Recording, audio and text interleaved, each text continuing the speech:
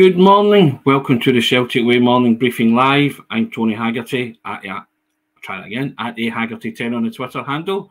As you all know by now, it's Friday, April the 14th, and I'm joined by Aidan Macdonald at Aidan C. Macdonald on the Twitter handle. Morning, Aidan. How are you?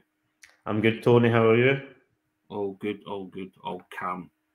Now that I've got my teeth and my tongue in, so there you have it. Good morning, everybody. Hope you're well. And as we do every morning, we ask you to, or we say thank you for subscribing first and foremost. And if you haven't subscribed to the Celtic Way, then why don't you subscribe? We've got a new deal for you today, and it's a brilliant new deal, isn't it, Aidan? We'll just flick this up on the screen. You can win 2 tickets for Celtic versus Rangers Scottish Cup semi-final at Hampden on Sunday, April the 30th, by subscribing to the Celtic Way. There you go, and it costs you £4 for 4 months for the chance to win those tickets. Hit the subscribe button, www.celticway.co.uk/subscribe. If you're a new subscriber and you join, you fill in a form that comes with your subscription, and you'll be in the mix for this fabulous prize. Existing subscribers, you'll get the same form. Fill it in, and you'll be in with a chance to win those tickets. Sunday, April the 30th, Scottish Cup semi-final. History in the making, Aidan. Celtic going for an 8th domestic treble. No club has ever done that. But look at that, ladies and gentlemen. What a prize that is. Celtic v Rangers, Scottish Cup semi-final tickets. All for the click of a button. It'll cost you £4 for 4 months of unlimited access to everything that's written on the website. And all you have to do is click that button, www.celticway.co.uk/subscribe, to be in with a chance. You fill in the form and you'll be in the draw for a wonderful prize, Aidan. 2 tickets. I'd be on that straight away, Aidan. Yeah, no, it's an excellent prize, and definitely if you're not subscribed, get yourself involved in that. We should just clarify as well, Tony, it's competitions. It closes the 27th of April at 1 minute to midnight. So that's how long you've got to get yourself signed up and subscribe to that. So, yep, no, brilliant prize. Can't argue with that. Thanks very much. And we also say thank you to SENECA. And as everybody knows, the Celtic Way Morning Briefing is now sponsored by SENECA Medical Group. And SENECA are the #1 hair transplant company in Europe, and they offer innovative hair restoration treatments. And you can find out more about SENECA via the links in the description of this video. So we say thank you to SENECA for that. And speaking of prizes, Aidan, here's a picture.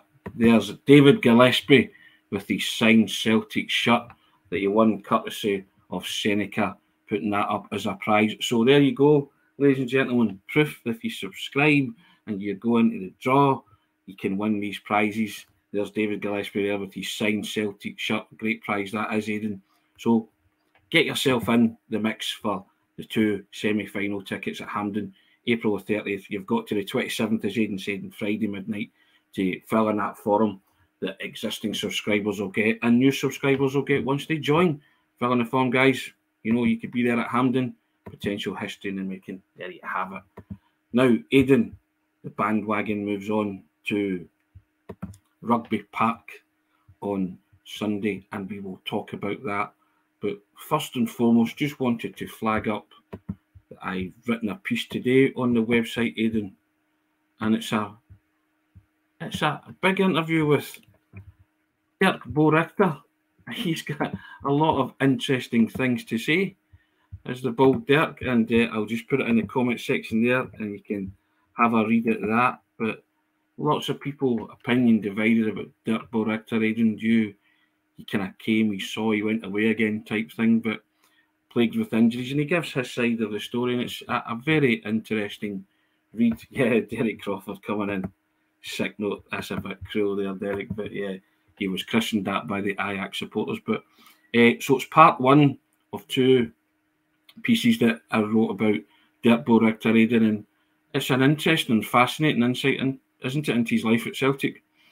Yeah, obviously it's a chance for him to get his side of the story across. I know probably a lot of fans have long ago made their decision on Derk Boerrigter. Like Derek said there, maybe it is a wee bit harsh, but that was a lot of people's views, as was the Ajax fans when we signed him at the time, that he was quite injury prone, and He proved that. You could argue, to maybe be generous about it. Obviously, it was his first game. I think it was half an hour or so. He looked excellent against Ross County. Then he went off injured, and after that, he was kind of just in and out, wasn't he? I know, reading through your article, Tony, I think it was 2 sort of individual 6-month spells he was out.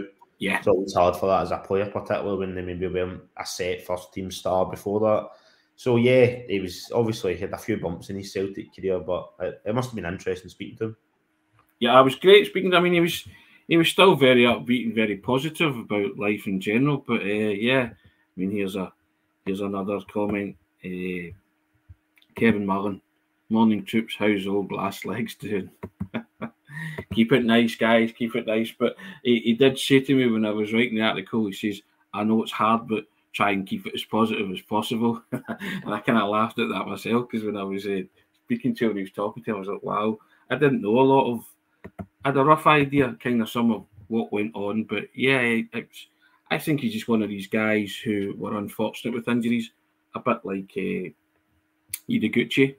But he stayed at the club for 3 years, and he's got a story to tell. So I'm always fascinated by anybody who's played for the club, whether they've played 300 games or above, or however many. I did one with Barry Smith last week, who played 22 games for Celtic. So I think everybody who comes to the club and signs with the club's got a story, and I'm always interested in everybody's personal story, Aidan.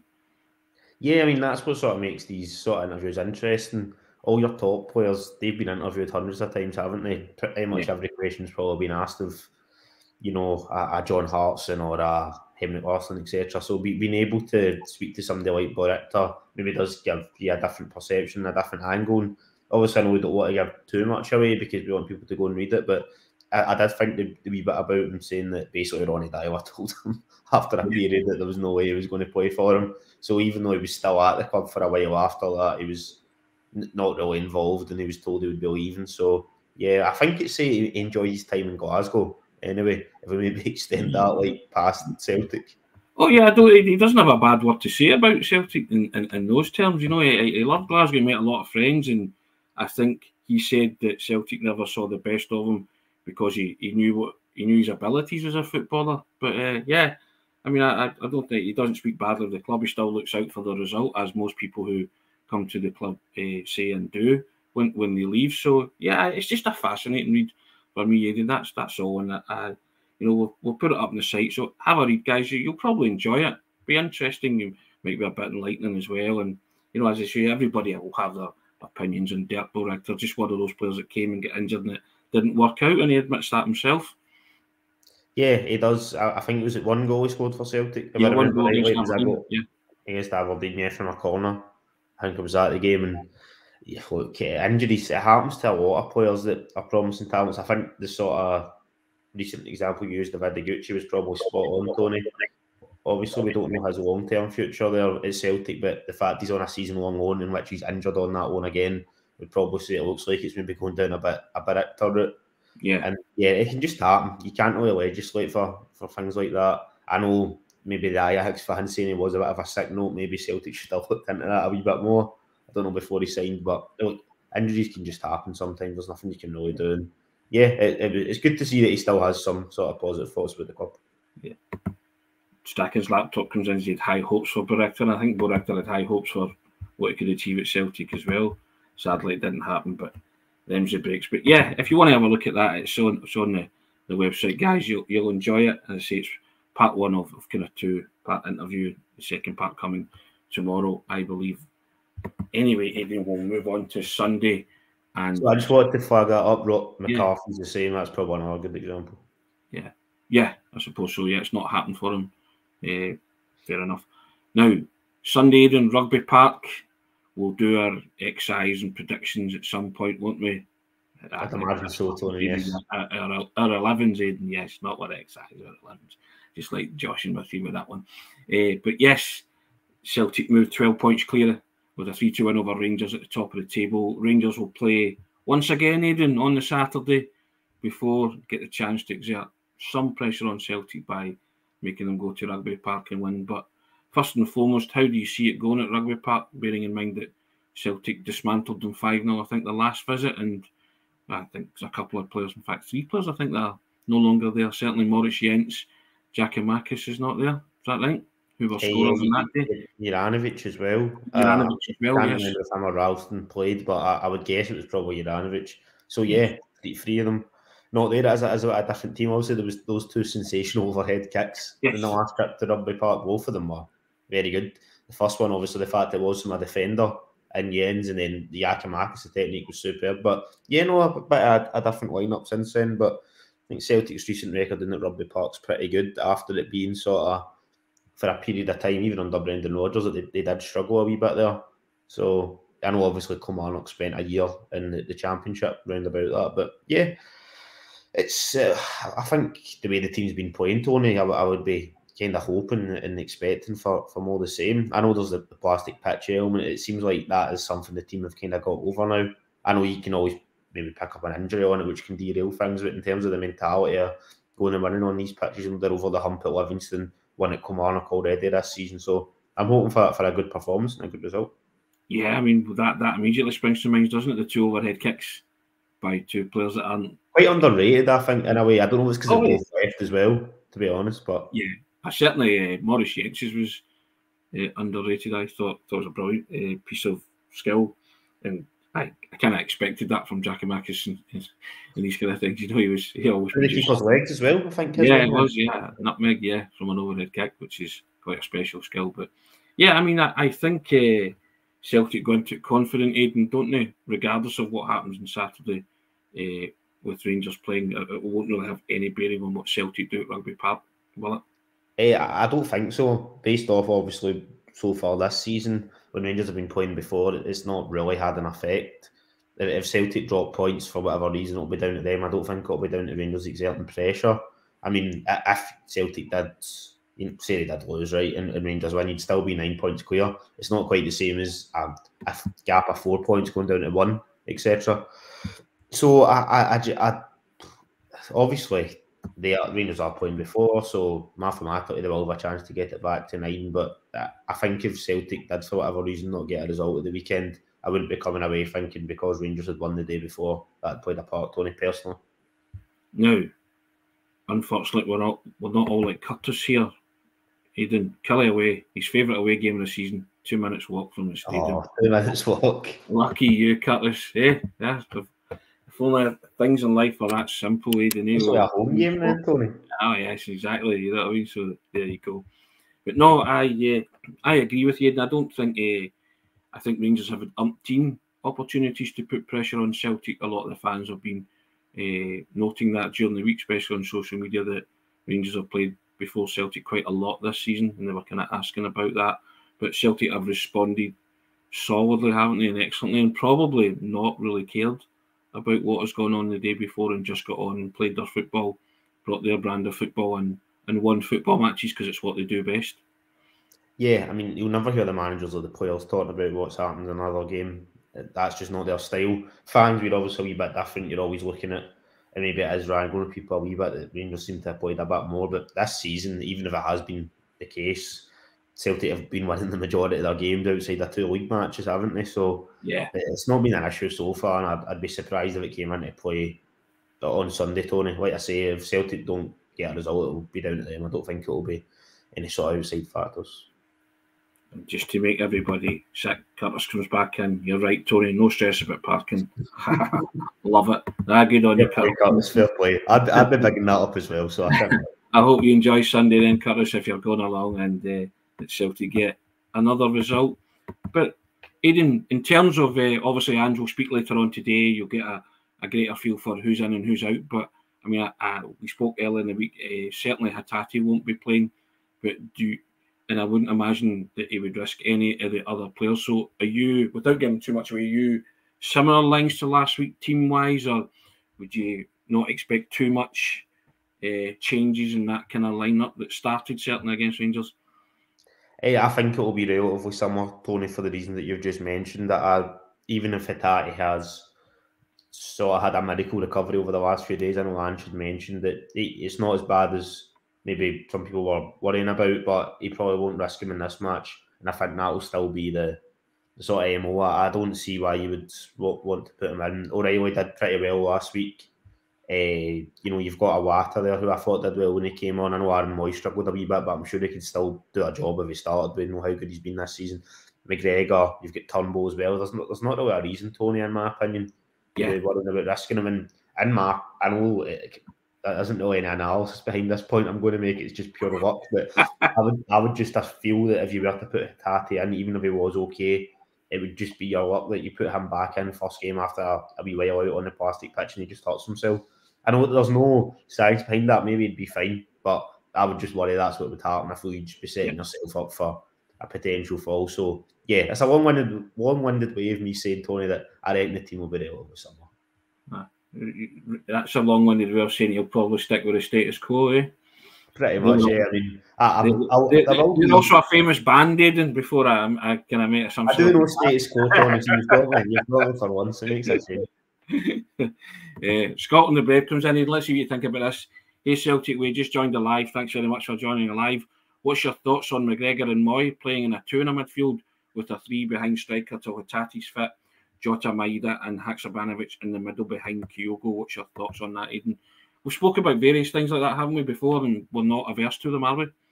Yeah, I mean, I think that I don't know if I could see Celtic lining up like that way from the start. It could maybe be a potential tactical tweak during a game, but I know Andrew's pretty set on his formation, isn't he?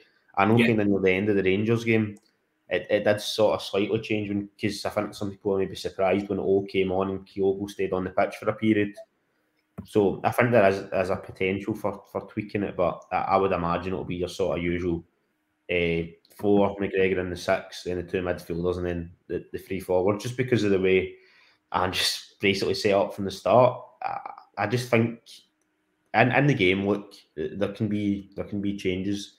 The manager's not averse. I mean, there was a tactical piece from Alan. I think it is going up on the site today. I think, Tony. Yes. And he talked about how Ange can adapt at times, probably more than people think. So it's a possibility, but I reckon that it will probably just be your usual formation going into this match. Guys, let us know your own thoughts on formations, or put in your team lineups in the comments section. If anything else, it will give Aidan and I and Sean a help when we're coming to discuss our own or pick our own. But yeah, if you want to throw in your own starting 11 for Kilmarnock on Sunday, let's hear it. We'll be all ears and we'll discuss it. But yeah, I'm inclined to think you'll stick possibly with the status quo and start with the same team that started last weekend, Aidan. I'm still mulling it over in my mind, but I'm of the opinion it ain't broke type thing, but I still feel the guys that came on last week can make a valid contribution too. Yeah, I mean, there's always potential for a wee slight tweak, but at this stage of the season, the players have played a lot of football, so there could be an odd change here and there, but I'm not expecting wholesale changes because a few players are still out with knocks, the nature of the pitch and the fact that Celtic did win last week. I know there was maybe a few sort of comments about the performance not being at its best, and we agreed with that when we discussed it, but it was still a big result. The team have been in a very good run of form. They've won every game since that draw with Rangers at Ibrox, which also in itself was a good result. I can't see him really changing it, Tony. The only way I could see wholesale changes as of through this week, there's been a few injuries at training for whatever reason. I can't see him for tactical reasons sort of putting 3, 4, 5 players in. Would you bring in O? Or is Kyogo undroppable, as they say at this minute in time? I'm just talking about the kind of protection sense, Aidan, that on a pitch like that, you've alluded to it, could get hurt. Bigger games coming up, but maybe want to give a try. I'm playing devil's advocate because my thought is Kyogo's just on fire, isn't he? And just he's number one striker. But is it a game for O? Possibly, I don't know. I think it will be Kyogo, Tony, personally, just because of the way he's been playing. I think he is undroppable at the moment until the league's hopefully won. If it gets to your last, if it continues in 12 points, if you win your next 4 games, you would then have 3 matches left, if my maths is right there, in which the league would be won. Maths was never my strong point at school, Tony, I'll be honest, but if I assume that I'm right with that, there could be opportunities for O to maybe start a couple of those games, but I would expect Kyogo to start on Sunday. Now, a couple of people have thrown up their lineups. Andrew Gallia said he put his in. Andrew, I can't find it. Can you throw it back in?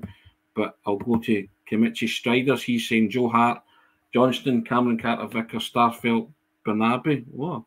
McGregor, O'Reilly, Iwata, Maeda, and Haksabanovic. Now he's made a few changes there. No Jota as well. Yeah, no Jota, no Kyogo, no Taylor for him, no Aaron Moy either. So Kimmich Striders making full use of the squad there. I mean, it's still a strong lineup when you look at it, but I just don't see that being the starting 11 on Sunday. But hey, it's worthy of throwing in quite a few changes there, Aidan.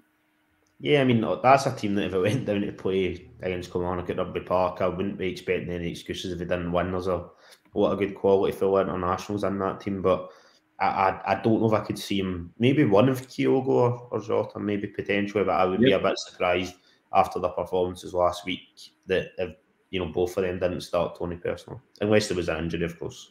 Sure.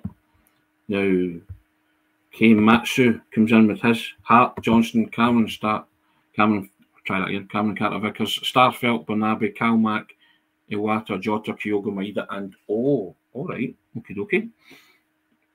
A couple of changes there. No Moy for Keimatsu and no Taylor, and no In fact, Tony, I don't know if I asked you this.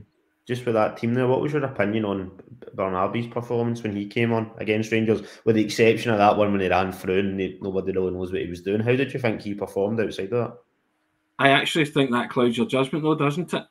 The fact that he ran through and could have made it 4, and I think everybody will reflect on that. But I don't think he looked out of place. I don't think he looked particularly poor, did he? From what I witnessed, but I think your judgment's kind of clouded by the fact that he ran through and missed a real chance to make it 4, and people kind of say, well, no, that was the one kind of thing that he had to do and he failed to execute it properly. And my theory, well, not theory, but my thoughts on that were that this was a guy who'd lashed one in for 20 odd yards the week before. You're surely your confidence is up there. Just run in and scalp that ball, hit it with the laces, and force the goalkeeper into make a save or get it on target. But the chances are, because of the way he was running and how close he was, he would have buried it. Yeah, I know we discussed it at the time. It is one of those ones that if Celtic didn't win that game, that he would probably be getting a lot more criticism than he did. But yeah, I don't know what he was doing there, to be honest. He must have thought was like the fastest player alive to sort of play the ball down and then manage to catch up and run by 2 Rangers defenders. But yeah, I thought overall he defended relatively solidly when he came on. I know there was a bit of anxiety in the stadium at the time, as you would expect, because it was 3-2. But I thought he equipped himself outside of that run near the end pretty well. But I would still expect Taylor to start unless there's been an injury with him as well. I feel I'm repeating my point a few times, but there's a lot of guys I kind of just expect him to play all the time unless there's an injury or suspension worry, to be honest. Yeah, I mean, lots of comments coming in. Frank Brennan, hello Frank, how you doing? Not seen you, heard from you in a while. Hope you're all right. Taylor fully fit for Hampden is a must, he's saying. So lots of people saying they would play Bernabe. I think in their teams, Kaiser coming in, Yo Legends, morning Kaiser, how you doing?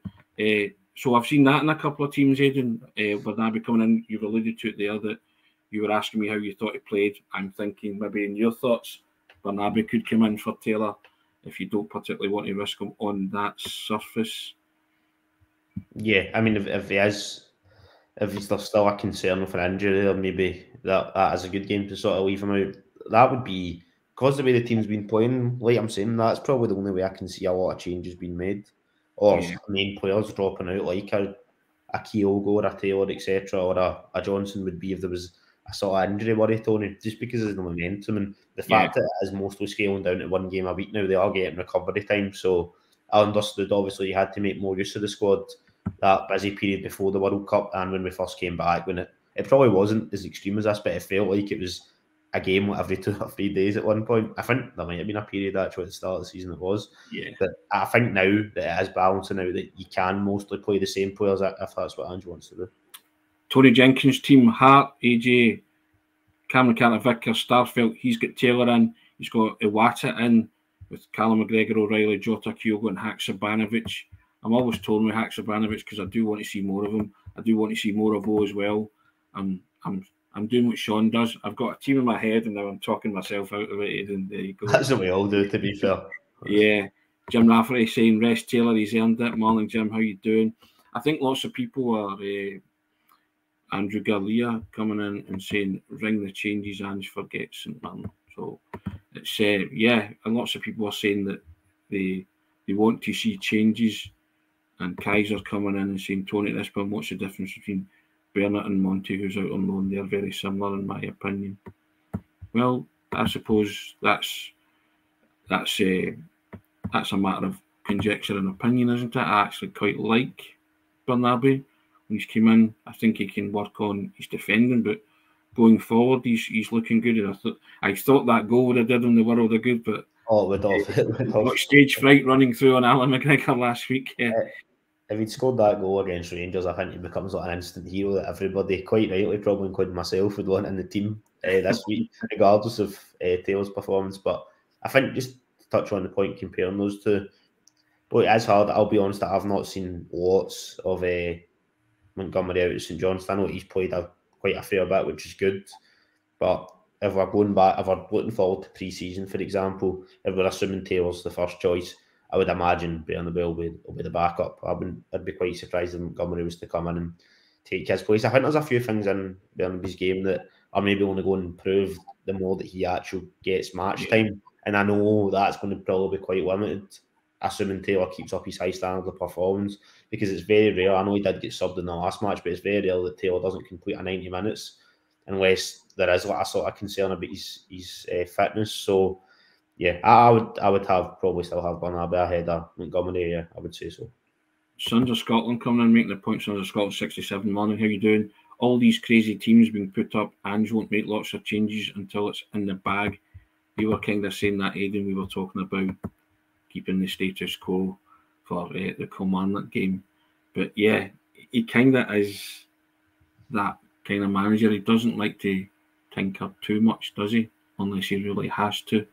He's a kind of yellow jersey man, isn't he? But, you know, a lots of things come into play for Sunday, the surface being the main one. But as you said, Celtic seem to have negated that recently, going there. But it is still a surface where you can incur injuries. And if guys are carrying knocks, one of the commenters also said that Matt O'Reilly limped off last week. So, again, we'll get the clean bill of health from the manager today. Might be able to base lots of stuff on that. But, I think plastic surfaces are always all right, aren't they? Yeah, of course they are. I mean, I feel it's something we've discussed a lot, but they are not. I know why teams have them. Look, I get that it does allow, for example, you can train on them, etc. And I know it's Kilmarnock we're going to, but Livingston's probably the other example. I know they use it to their advantage, and I can probably understand that, given the resources they've got at their disposal, a lot smaller budget, any sort of thing to give yourself more chance of winning the game. Look, I would do it myself probably if I was their manager, so I get it. But if we are taking it from a Celtic point of view, it is always a worry.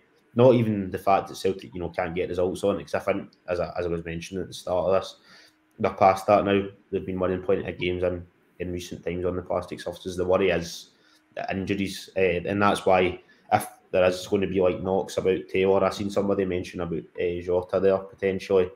Might be a doubt. I've not seen that myself, unless something's broken since we've started on this, so I could be wrong there. But if there's any sort of wee niggles of that, I would imagine they'll just be kept away from this game, because it can exasperate it. I mean, players that don't even have a knock can end up with an injury. So there is always that nervous system when you're playing on the plastic surfaces, but I guess we just need to get through it.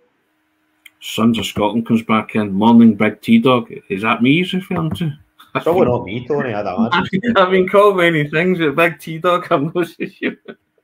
Thanks very much, Sons of Scotland. Appreciate that. There you go. But yeah, it's I guess that's what the manager will be assessing over the course of the week, won't he, Aidan? It's back to business. Last week's gone, and they've got another 7 league games ahead of them. And they are going to try and win every one of them. But the first one or the next one's always the most important. And that's Rugby Park. I've had my problems there in the past. You know the kind of surface it is. There's no getting away from it. But you're going to have to play the game.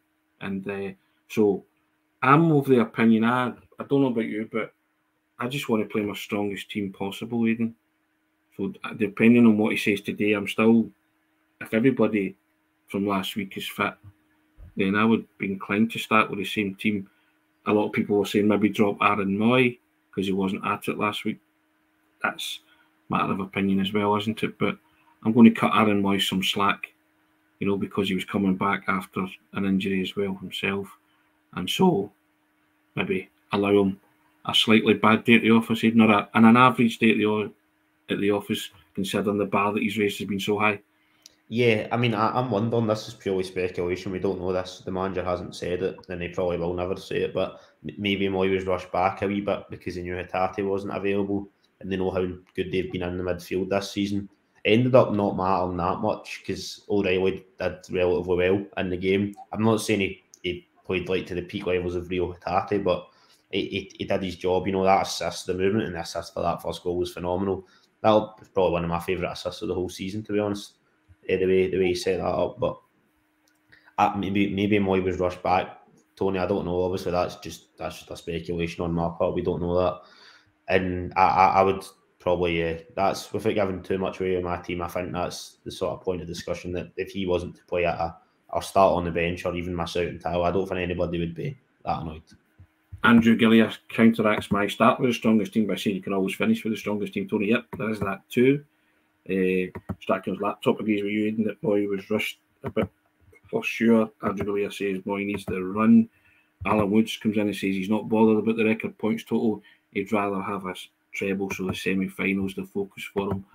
That's a point worth making. I think a lot of people agree with that, Tony, to be honest. I know we've discussed the record points thing because it is quite an interesting topic that you potentially beat a world record, but if you said it was that or winning a treble, I think a lot of people would go for a treble, as you would expect.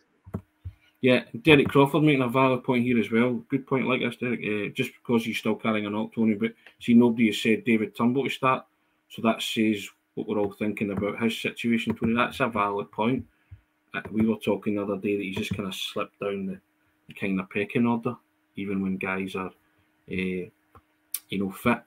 So I don't know. Does Turnbull come into your thinking for a start, Aidan? Yeah, they're probably more likely to start Awata, to be honest, before Turnbull. So maybe that is me just answering that point, saying he's slipped down the pecking order a wee bit since Awata's arrived. I know he did have that spell. He was coming off the bench and scoring goals, but then he started. I think it was the cup game against St Mirren, and he didn't put in a great performance. Since then, he's mostly been off the bench as far as I'm aware. So it's a difficult one. He's only got a year obviously left in his contract in the summer, as a few people are saying in the comments there. Maybe that could be somebody Celtic look to move on. I know we've discussed Turnbull's future on that before. I had mentioned that I would be quite happy for him to get a contract extension, even if it was a sort of Stuart Armstrong situation. You maybe added a couple of years onto it so you get another season out of him. Because players can end up injured. You seen it was like Haggerty. At one point, we were worrying that Haggerty, Taylor, etc. weren't going to be starting the Rangers game. I know Haggerty did miss it. So before you know it, players can just drop like flies. But at the moment, I think he has a wee bit down the pecking order, to be honest, Tony. Would you agree with that? Yeah. I just think, through no fault of his own, just for the fact that there's better players there. And, O'Reilly, Moy, Haggerty, McGregor are all in front of him at the minute for a starting place. And then you're permanently free from those four at this moment in time, aren't you? And if a couple of them are injured, then maybe you're looking at Turnbull, but he's got others that could slot in there, isn't he? So, like Awata, for example. So you're kind of trying to read between the lines and connect the dots, but I still don't want David Turnbull to leave the club. I still want him to get offered another deal, because I still think, and as Ange says it as well, that it doesn't matter how many minutes you're getting, as long as you're contributing and making an impact in those minutes. I still think Turnbull does that, can contribute, and then maybe force his way back in the fullness of time. So that's my thinking behind that. Pete McGee coming in with a dad reference. Records are for turntables, Aidan. There you go. DJ Pete McGee there, spinning the platters that matter, giving it a bit of that. I can confirm I don't have a record player at home. I'm surprised to know that. Depends if it's 33s, 45s or 78 RPMs. Pete McGee, come back to me. and you can let me know that. This is going over my head now. I might as well just stop at this call, Tony, at this point. You had speeds of records, Aidan, 33 revs per minute, right, 45, that makes sense. 78 revs per minute, there you go. They were an old record players, Aidan, none of your Spotify back in those days. Pete McGee will clarify that. You actually went in and bought a record, put it on a turntable and played it. But yeah, I think a lot of people are sort of, we're talking a bit flippantly there, but speaking about records, lots of people want the treble, don't they? If the record comes in the process of doing that, so be it. But I think the long and short of it is that most people want the treble for the season. See how that plays out. Celtic obviously in the semi-final of the Scottish Cup against Rangers, April the 30th, and a chance to make history, Aidan, because no club's ever won 8 domestic trebles, and that would be a wonderful way for Ange and the boys to cap the season, wouldn't it? Yeah, it would be a phenomenal end to the season. Probably sort of best, really, as good as it could go. If you were potentially win a treble and break some sort of points record as well, and have the best Scottish season ever, for example, that would be phenomenal, really. The only thing people maybe look back on would be what we could have done a wee bit better in the Champions League, but that's maybe more a discussion we can have come the end of the season, Tony, because talk about that at length. But yeah, no, it would be a phenomenal achievement. Pete McGee come back in, Aidan. Hey Tony, I'm an old music biz man of 45 years service. I can spin the wax cylinders. I'm sure you can, sir. I'm sure you can. And Derek Crawford saying, I need to start getting translations during this, Tony. Derek Crawford saying, pictures of us youngins don't believe you, Tony. Indeed, I'll need to dig out some photos of record players then, Aidan. There you go. But speaking of Hampden, got to get yourself involved in this, guys. You could win 2 tickets for you and a friend, courtesy of your friends at the Celtic Way, to see the Celtic versus Rangers Scottish Cup semi-final at Hampden on Sunday, April the 30th. What do you have to do? You have to subscribe, and it will cost you £4 even for 4 months of unlimited access to everything that's written on the website. Click of a button, www.celticway.co.uk/subscribe to be in with a chance to win 2 tickets for the semi-final. If you're a new subscriber, you will receive a form. Fill in the form and you'll be in the mix for the prize. If you're an existing subscriber, you'll get an email form dropping into your inbox. Fill it in and you'll be in the draw for this prize. Friday, April the 27th is the cut-off date for it. But guys, get involved. You could be at Hampden and hopefully, like the last competition winner who won tickets for the final, get a chance to meet you as well. Say hello. That'll be great. All for a click of a button, guys. You know what I'm going to say. www.celticway.co.uk/subscribe. £4 for 4 months of unlimited access to everything written on the web. And there's some wonderful stuff today. The Derk Boerrigter big interview over 2 parts. You can have a look at that. I put it up in the comment section already, but you can have a read at that. And we also say thank you to our friends at SENECA. And as everybody knows, the Celtic Way morning briefing is sponsored by SENECA Medical Group. And SENECA are the #1 hair transplant company in Europe, and they offer innovative hair restoration treatments. And you can find out more about SENECA via the links in the description of this video. As I say, always, Aidan, result dependent. So speaking of result dependent, you thought I was going to let you go without a prediction, eh? Of course not, Tony. I wouldn't dream of that. I wouldn't dream of that. Throw your predictions in the comments, guys, before we go. Peter Morrison, Celtic to win 5-0. There's an early prediction, eh? There you go. A big prediction. On you go, Aidan. Do you want to go first, or will I go first? Yeah, no, I don't mind going first, Tony. I'll go 3-0. 3-0 Celtic. A good performance, a clean sheet up the road. Excellent. 3-0. I was going to say 3-0. There you go. Still my thunder. So when someone does that, always go one higher. Then don't I'll say 4-0, Aidan. There you go, just to be different, eh? And Robert Gibson, naughty Robert, did Derk pull a hammy during the interview. That's not nice. He was very kind, gave me his time, very upbeat, very positive guy, and things didn't work out from at Celtic. He realises that, but he was cool with me. He spoke very candidly, and I appreciate that. That's all you can ask of an interviewee. But you'll enjoy it. He's still he's still one of these guys who will divide opinion, and you'll always ask what if. But hey, that is what it is. But 4-0 says Martin Davey. Green with me. Derek Crawford agreeing with you. Aidan, Sarah Houghton saying Kilmarnock will get a penalty. Right, go. We'll see how it all pans out. Somebody said 7-0, Tony, in there. I couldn't say 7-0, did they? I tried to find that. I tried to see the comment. That's the sort of optimism we like to see before I came out. Yes. But I'll say morning to Frank Brennan. He's back in amongst the comments, Frank, causing his usual mayhem and havoc amongst the commenters. But good to have you back, Frank, and commenting and giving us your views in the comment section. But thank you, everybody, for commenting. Hoops Boy says 2-0. Michael Ross it says 7-0. Les D 3-0. So there you have it. Guys, it's always result dependent. I say it every week. Enjoy your weekend. All roads lead to Kilmarnock. Aidan, they're ticking them off now as we count down to retaining the Scottish Premier League title.